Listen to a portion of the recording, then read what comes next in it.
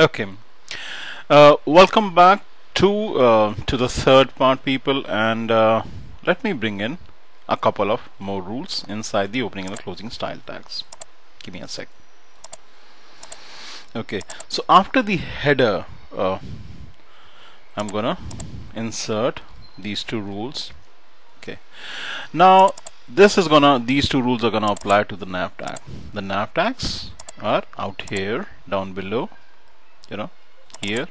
This is where the nav tag opens. This is where it actually closes. This is new to HTML5, and let's see what the rules actually say. A width of 100%.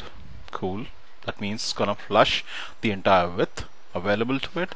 Text align center, so the text will be centered on the page.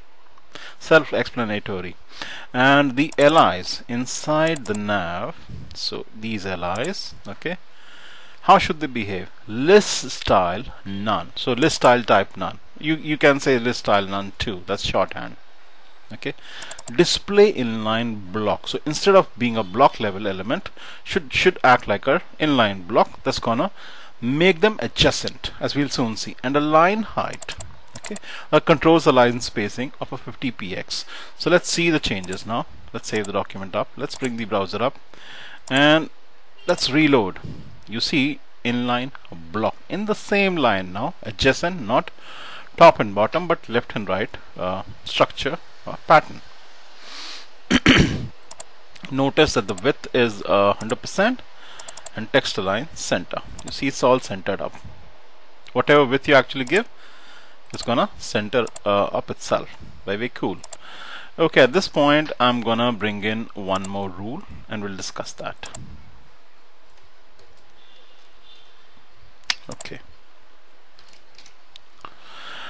How should the anchor tags behave inside the navs? As you can see, we have anchor tags inside the nav. How should they behave? It's a descendant rule, people. Padding 10%, that's spacing out.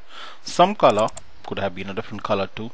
Text decoration none, that's gonna remove the underline, which is the default behavior for any link item. That's going to remove the underline. Font size, well, it could have been a different value. 14 is a professional way of working. Border left, solid 1 px, some color, and transition of the box shadow in 0.3 seconds. Now the transition is something that we are going to discuss a little later. Let's see the other changes or the other properties. How does it actually affect the document? So let's reload, and you see the borders actually appear out here before every item. Okay, I don't want this border out here, nor do I want it out here.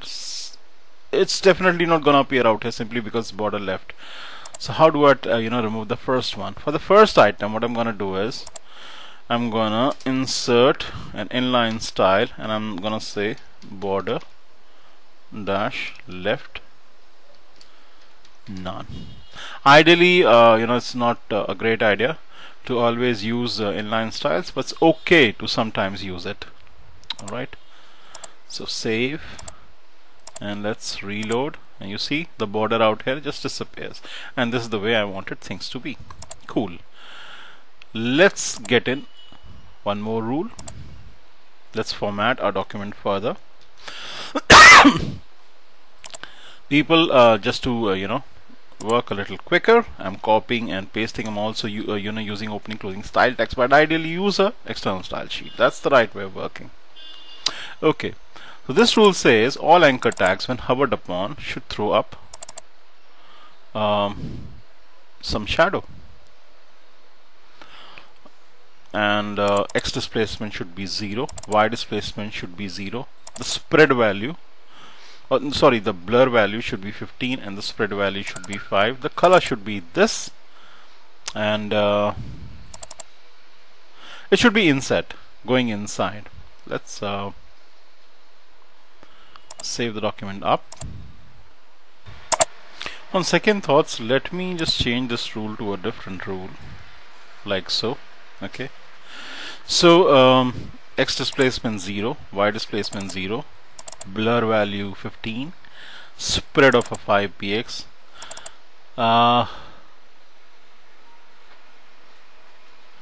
Corn silk is the color, okay, and should be inset. At the same time, I would want the text color to be a wheat. Let's see how this actually affects the web page now. Let me bring up the web page. Let's refresh. Let's reload.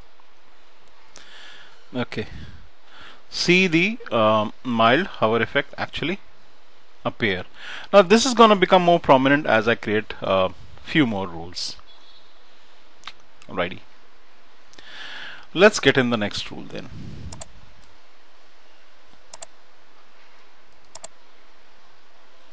Okay, so let me insert it out here in line number 31. Now this controls the menu, a width of 100px. Let's see where the menu is actually. You see, the nav has a class of menu. It's an important rule which I probably should have created earlier. Okay, let's discuss this rule. A width of 100%, a height of 50px, a background color is gonna be a linear gradient. Okay, going from this value or this color to this color. Position, we are setting it to absolute. Once you set the position property of an element to absolute, then you can use the top, left, right and bottom values, and even the z index.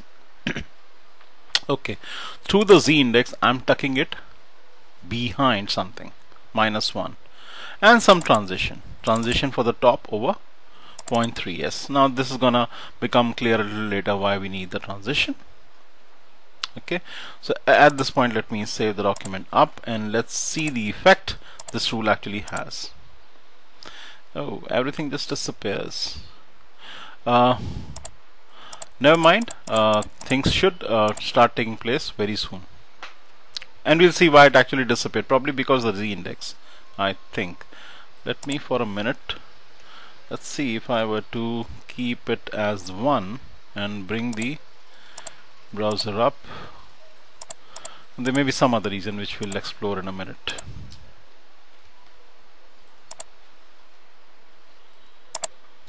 Okay, the reason is out here. A top -50. You see, if I momentarily change this to a 50, -50 means it's actually going up and hiding itself. Let's save it up. Let's bring the browser up and let's reload. You see, it appears out here right now, and this is the way the hover effect actually shows through. Okay, so let me revert back to -50. -50 is gonna tuck itself outside the page. It goes out of the top of the page. This is the way it's actually acting out. Cool. Okay, people, let me get in the next rule. Dot menu icon rule. Okay, let's push in the rule out here. And even before I discuss the rule, let's see where the menu icon is. The menu icon is the class that's been attached to the label for the checkbox, which has an ID of menu toggle. There. Okay, and let's see what the rule actually does. Floats it on the right hand side instead of the left hand side. Padding, it adds some padding, top, bottom, left and right, some color, some background, some border radius, some margin. So along with some padding, some margin too. Changes the cursor property to a pointer, and z index is gonna push it in the front. Display in, you don't need display inline block actually. Just let's remove this property. Okay, let's save the things up and let's bring the browser up and let's reload. Okay, the menu obviously has gonna tucked itself outside the page. It's gone out of out of the roof actually. This is the menu icon has ensured that this icon appears. It's been floated right, people. It has been floated right. All right, and let's get in one more rule. This is simple. When the menu icon is hovered upon, change the color. Okay, so let's reload, and when you hover over the menu icon, see the color change. Subtle increase in brightness. Okay, let's get in the next few rules. Now these are very important rules, people. Okay, I'm gonna throw them in out here. See, as you can see, there are so many rules, people, and that's exactly the reason why I'm actually copying and pasting instead of typing. But actually, I can focus more on what I'm saying, and makes things a little snappy. Menu toggle, menu toggle, menu toggle, and menu toggle in the checked state. This is the sibling selector, people. Okay, we'll talk about what a sibling. Sibling is a sibling. It's not a child. It's a sibling, right? So let's see where the menu toggle exactly is, and why are we setting the display of the menu toggle to a none? Basically to make it disappear. Let's bring the browser up. Okay, let's see where the menu toggle is. Input type checkbox ID menu toggle. Okay, we want to hide the checkbox. We don't want the checkbox. All we need is the menu icon or the label. We don't want this part. We don't want line 66, but we want just line 67 to appear. So we are making menu toggle disappear out here using the display property, setting it to none. But I'm saying when the menu toggle is in the checked position, see, when you half the time it will be in the checked position, and at times it will not be in the checked position, depending on whether it was actually clicked or not. But when it's in the checked position, the sibling menu, make sure that you set the position for the menu to be absolute and should drop in from the top, which was minus 50, now should be 50 in the checked position. So when you check the menu toggle, the menu should drop in from the top, and from a minus 50 should come down to a 50. Okay, at the same time, in the menu toggle checked position, the rule should have a background color of transparent. Let me show that to you. The rule, where's the rule? The rule has a background color where we actually use three colors: olive, teal, sky blue. I would want all the three colors to be rendered transparent. So basically, I don't want the horizontal rule to appear at all when the menu drops down from the top. You see, the menu up front was set to hide itself. Go through the roof of the page and hide itself.